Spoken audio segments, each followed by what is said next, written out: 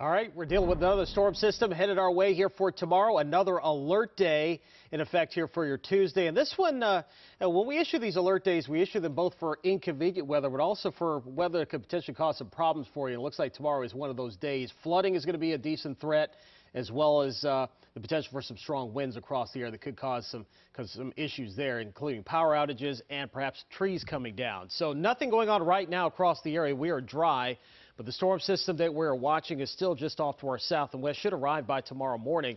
Tonight, overall, though, looks quiet. Temperatures are chilly. We're down to 32 here in Baltimore, 28 up towards Bel Air. I am not concerned about wintry weather with this system. It looks like we are going to be warm enough by the time the precipitation starts that it will be rain. But notice how quickly the rain chances ramp up by late morning into the afternoon. 100% probability for rain. And once it starts, it is not going to stop all day long, and it will continue through tomorrow evening. Let me show you this fire hose of moisture that we're going to be dealing with. Look at this, all this headed our way, and storms extending farther towards the south and west down around the Gulf Coast. They're going to have a significant severe weather outbreak tonight across parts of the Gulf Coast, including Baton Rouge and New Orleans, down towards Gulfport, Mobile, down towards Pensacola and Tallahassee eventually here by tomorrow morning. One of the reasons why is because this thing called the low-level jet, and this is strong winds that are about 5,000 feet above the ground. What I want to show you is how this thing creeps towards our area by tomorrow afternoon. Notice how these white colors start showing up here. That low-level jet is what's going to help bring some of those stronger winds southward. At least the low-level jet will contribute to those stronger winds as they get pulled down from the upper parts of the atmosphere down towards the ground. That's why we're expecting a heightened threat for strong winds here for tomorrow, particularly tomorrow evening when that low-level jet passes over. So a threat for heavy rainfall. Flooding is going to be an issue, both coastal flooding as well as freshwater flooding. And we're going to be watching the area of rivers, too, for potential water rises. And, of course, those wind gusts that I was just talking about. Wind advisory in effect. I showed this earlier.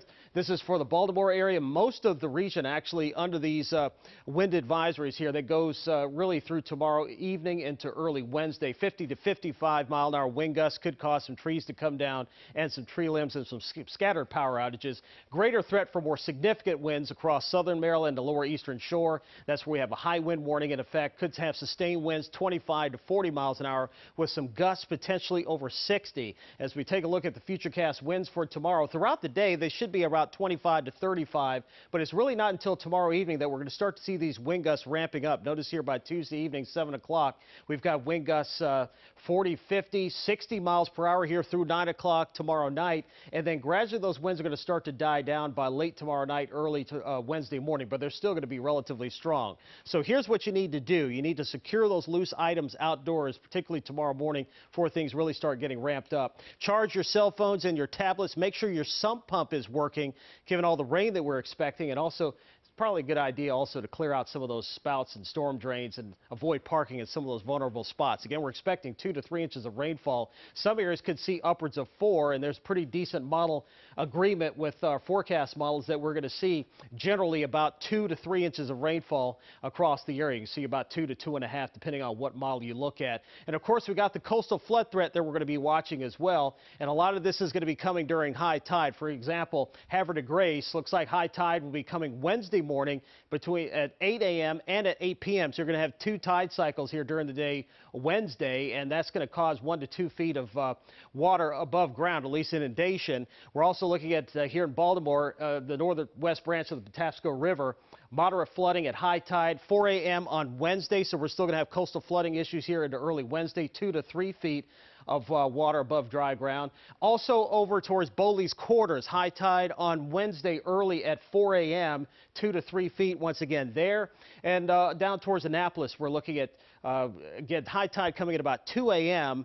on your Wednesday, 4 p.m. coming up on Wednesday, so 2 tide cycles there with 2 to 3 feet of inundation. Over on the eastern shore over in Talbot County, Claiborne, looks like a high tide coming in at about 2 a.m. on Wednesday, 1 to 2 feet of water above dry ground. So it just kind of gives you an idea of where, depending on where you are, your tide cycles are going to be different. Of course, your coastal flood threat will be different, but there is going to be significant coastal flooding with the winds that we're expecting tomorrow. Alert day in effect. We're going to have to watch Friday for another similar storm system with similar threats.